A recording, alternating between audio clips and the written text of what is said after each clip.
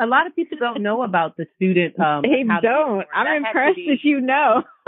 That had to be amazing. Like, okay, I didn't know about the Student Academy Awards like that. Like, I was at USC, and for a long time, I didn't know people could apply to that. It wasn't until like, I think my last year that I became aware of it. I didn't know that the Academy votes for best student film as well. It's the same voters, same exact voters that vote for best picture at the Oscars. The same voters that vote for the student films, right?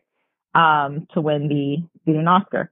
So I was basically just focusing on the story. I had spent, I've been going to Haiti studying children's rights and living conditions prior to the earthquake. I was going there when people they would say like, oh, where in Africa is that?